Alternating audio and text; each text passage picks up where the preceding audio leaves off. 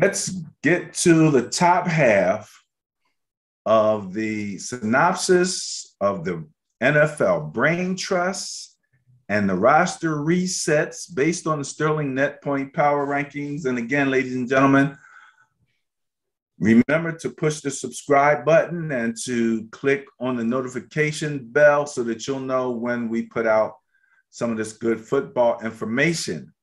So let's get ready to kick this thing off. Our first team is the Los Angeles Chargers. Now, the Chargers, Benny, were plus 15 in net points.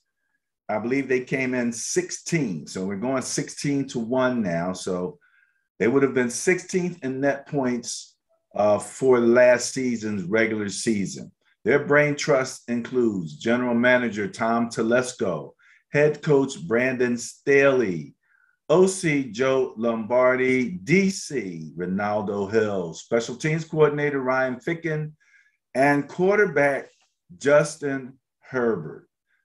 So, this is an interesting group. Brandon Staley has already sort of distinguished himself as someone who's going to go for it on fourth down and take some chances and follow some of the analytics, man. But he's got an absolute beast at quarterback who can do pretty much everything. And he's so young. He came out smoking, out of the clear blue sky, and he hasn't really slowed down yet. So I guess my questions are going to really be about this OCDC special teams, these guys in here. What do you got on this?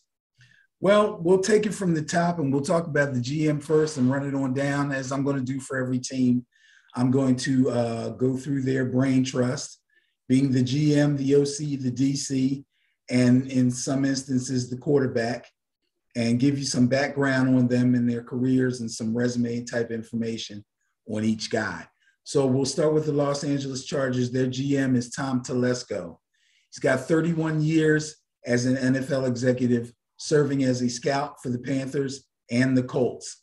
He was director of scouting and play personnel for the Colts and GM for the Chargers. He's been the GM for the Chargers since 2013. So he's been around. He has a lot to do with the way this team is shaped right now. The head coach who you just spoke of is Brandon Staley.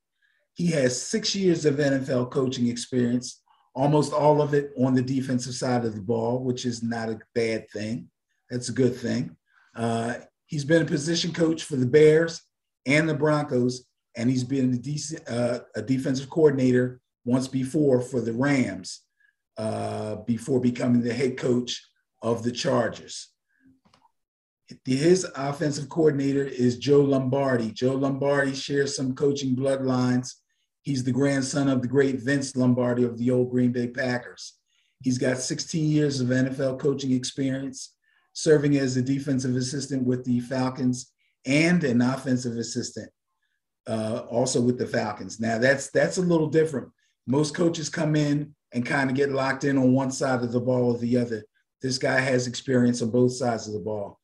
He's been a quarterback coach with the Saints, and he was an offensive coordinator for one season with the Lions back in 2014. He became the Chargers OC just last season, 2021. Their defensive coordinator is Ronaldo Hill. Ronaldo Hill has a 10-year career as a player to lean on. He was a cornerback with the Cardinals, the Raiders, the Dolphins, and the Broncos. 10-year career in the NFL is pretty nice. He's seen a lot. He was a DB coach with the University of Wyoming and the University of Pittsburgh. Those are two D1 schools before he became a DB coach for the Dolphins and started his NFL coaching career. He was also a DB coach for the Broncos between 2018 and 2020. That was with the Dolphins and the Broncos between 2018 and 2020. And he became the Chargers DC just last season. And of course, the starting quarterback for the Chargers is Justin Herbert, a fine young quarterback, one of my favorite quarterbacks to watch. And in a very tough division is going to make some noise, I'm sure. You said it right about being in a tough division. In order to deal with that tough division, they're going to have to have a little bit of a roster reset. Okay, when we talk about roster reset right now, what we're mainly talking about key additions, either through free agency or key losses, also possibly through free agency. Oh, and some of the additions could be re-signing of current players.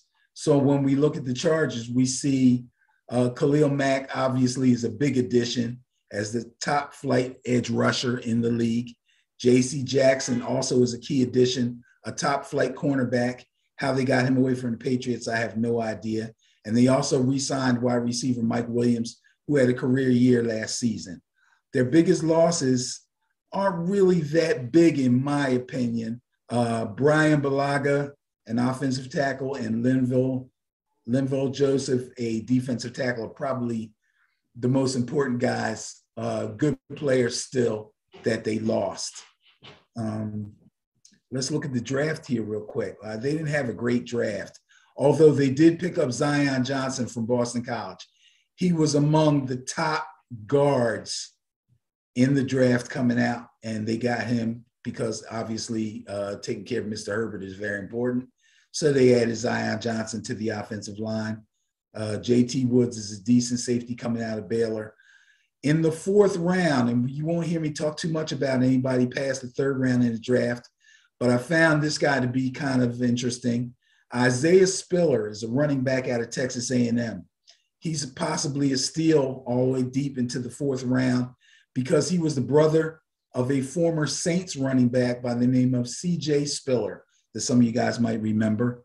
We got some bloodlines going there. You know how I feel about bloodlines. So we'll keep an eye out for Isaiah Spiller. All right.